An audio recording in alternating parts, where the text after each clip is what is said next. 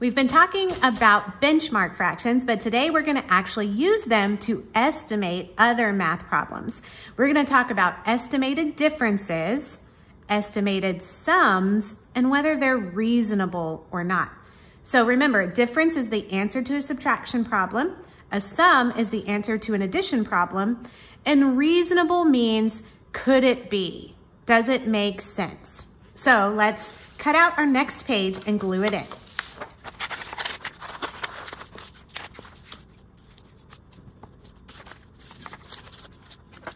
Okay, now that we've learned what benchmark fractions are, let's use them to estimate sums and differences. So in real life, it doesn't always matter that you get the answer exactly right. You might just want to know about how much something is. So let's look at this math problem. It says Jimmy ran 3/8 a mile yesterday and 1/10 of a mile today. Is it reasonable to say that he ran 1 mile altogether? Reasonable means it could make sense. So does it make sense if he says, I ran a mile? So let's work that out. So A says to round each fraction to a benchmark fraction by visualizing it. Okay, so let's think of 3/8. If we visualize 3/8, where could that be? Well, I'm just gonna kind of look at this model right here and visualize 3/8 would be about right there. And that looks to me like it's in half of the front half, or maybe even close to half. So I'm gonna say that I'm gonna round 3/8 to 1/2. I think if you did it to 1/4, you would be okay there too. Sometimes a fraction is right in the middle of two benchmarks, and you can pick either one. So now let's do 1/10. Well, if I have 1/10, that means I'm only gonna do one little bitty piece. One little bitty piece is probably closest to 0. Maybe it's close to 1/4. Maybe that would work, but I think in this case, we could say that 1/10 would round to 0. The closest benchmark fraction to 1/10 is 0.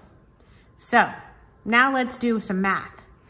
Remember, we were saying that Jimmy ran 3/8, so he ran about a half on yesterday and 1/10 today. So today he did not run very much. He barely ran anything.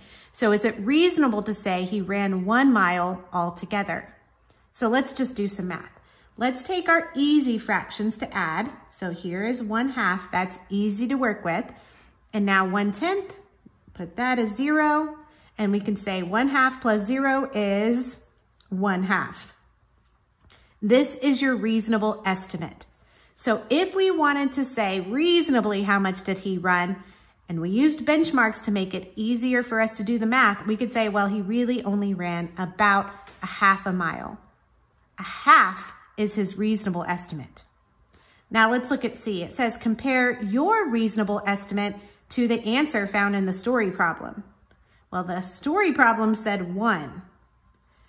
Is 1/2 plus 0 1? No way. It's not. 1/2 plus 0 is 1/2. So this is not a reasonable estimate. So if Jimmy ran around telling everybody he ran a mile, he would not be telling the truth because Jimmy really only ran about 1/2 a mile. All right, so let's go ahead and add our page numbers to our benchmark, and then we can go back and add it to our table of contents and even to your glossary. See you next time.